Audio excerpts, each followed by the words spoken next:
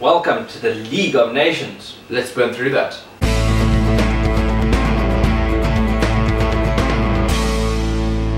I'm Dax. And I'm Nick. And welcome to the Coal Room.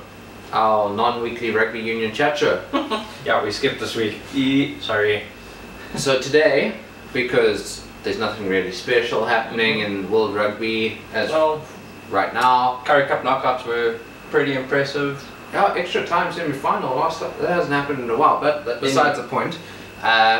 Also, shock, Canterbury made it to the Metro 10 Cup final. Oh dear.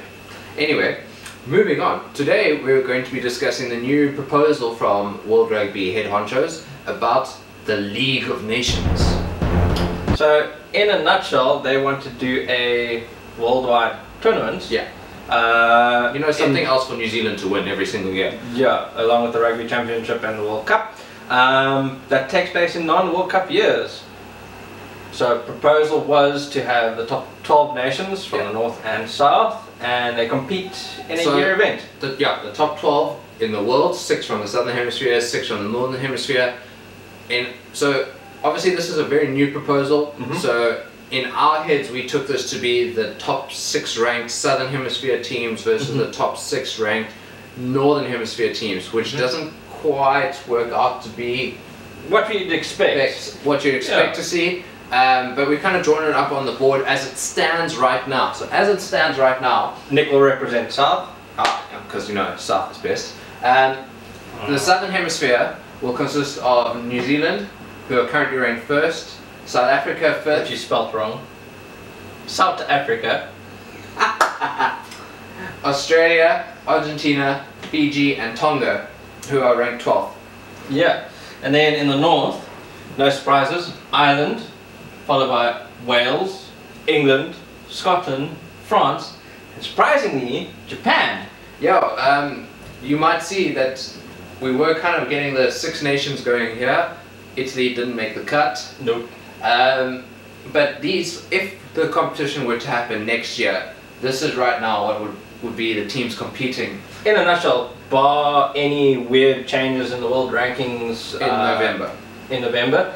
But we kind of broke it down to how they worked it out. Basically is the 6 Nations tournament for the north and the Rugby Championship down here in the south would feature as events kind of as part of the tournament, and then they'll change things how they work with our inbound and outbound tours. So our inbound tour is the June-July test window, and the outbound tour is the November test window. So essentially those tournaments would still be happening. You'd still have the Rugby Championship, you'd still have the 6 Nations, but instead, in addition to those tournaments happening, the 6 Nations, for example, those would all be within conference games for the Northern Hemisphere as well, where points would contribute to this overall League of Nations. And the Rugby Championship games, I think they would choose one fixture to be the League of Nations fixture, because otherwise it's a bit unfair considering like 6 Nations, everyone only plays each other once, whereas in the Rugby Championship everyone plays each other twice.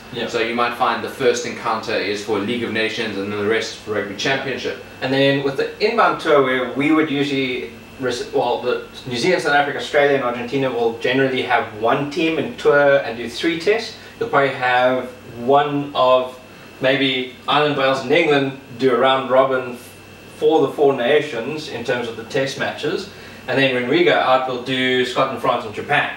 So again, for example, you might find that Ireland come down in the June international test window and they spend 1 week in New Zealand, 1 week in South Africa, 1 week in Australia. Wales might start in South Africa, Australia, New Zealand, and England might go Australia, New Zealand, South Africa. And then in November, obviously the tradition is that the southern hemispheres go north. You'll find like New Zealand might play Scotland, France and Japan in that kind of November window. And then obviously points will be tallied up, and the top 4 teams out of the 12, so it's not like top 4 in the conference, it's a collective top 4 from what we understand, go into a knockout elimination phase, so a semi-final and final stage for to be crowned the overall best nation in the world for that year. The top League of Nations. So again, this is only in non-World Cup years. In a year where there is a World Cup, so 2019 for example, this competition would not be taking place. Yeah, this is a proposal that they're wanting for after the World Cup, to change things up a little bit, because we have the Six Nations and the Rugby Championships, but it doesn't include a lot of places like, for example, Fiji and Tonga. They're not inclusive. Japan is not inclusive of any tournaments at the present moment outside of the World Cup, unless they do their own inter-island. There is the Pacific Nations Cup, Yeah. but that isn't as popular, and the hope is to also generate more popularity in international rugby, rather than focusing on leagues such as like the French top 14, where they're finding they have a situation right now where the French rugby watching public is more interested in watching those games than actually watching international tests with France taking place. I guess rugby is trying to avert a kind of soccer situation where clubs hold all the power and international teams don't have any power. Correct. Well, in terms of with the top 14 and the Pro 14, a lot of the star buying power and all the financing really comes out of it, because there are a lot of privately owned clubs. So it is difficult for world rugby to compete against that, considering they actually have to share their funds throughout the world. So it's not like one big pool that goes and benefits everyone in club rugby in terms of private ownership. This is a country representation. I mean, a lot of it, the leagues themselves fund the national teams, whereas the clubs in France, those are all privately owned, or private equities that actually funnel money. I mean, that's why they can pay £2 million pounds a year for guys like Dan Carter, or £4 million for Richie McCaw, those type of guys. So something like this is probably the shot in the arm that we kind of need for support for all the world national teams, and it'll be interesting to see how they get it off the ground.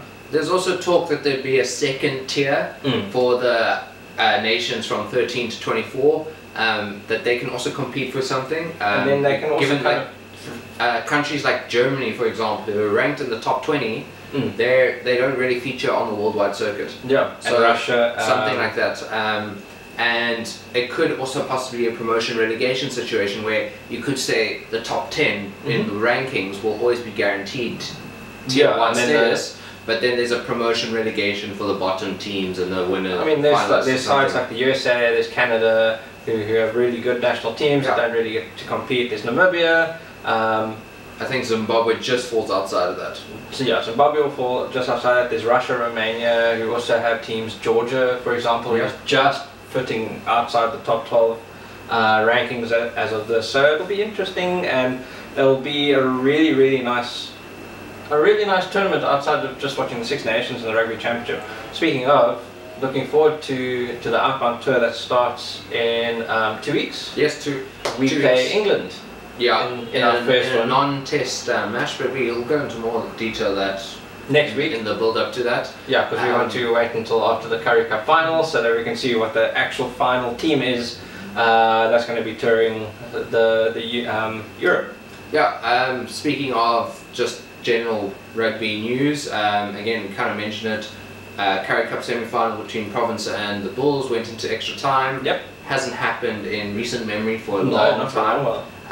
Again, so I mean, we're having the Province Bulls games in the last 2 weeks have really been like history-making games. Yeah, pretty much. First one being called off because of weather. Yep. Second one going into extra time. It's just like weird things. Sharks destroying a star-studded Golden Lions team. Yeah, the Lions just somehow couldn't keep up, but that was my kind of prediction. I predicted a Province Sharks final. So I'll be keen for that. I'll watch that. Rematch from last year for both teams. Yeah. So we beat them at the Shark Tank last year. They're hoping to upset the apple cart this time. Yeah, at Newlands, and this might possibly be one of the last games at Newlands. Yep. Given that it's now official that Cape Town Stadium will now be the future home of Stormers and Province. I think after from next year, I think. Either next year or the 2020, year after, but the deal's still being negotiated. We'll let you know if that happens. When that happens, it is happening. If it happens. It's happening. Well, it's the Western Cape government, so you never know. the finances say that it's cheaper for Western Province Rugby to rent a stadium than to manage their stadium that they own. So apparently that is the justification for the move outside of Newlands, and given that they've had such financial troubles over the last couple of years, it does make sense. That's fair. But I think that's a wrap for us this week. Not much news-wise. I will say I did read a very interesting comment today talking about the 5 points or takeaways from the Currie Cup.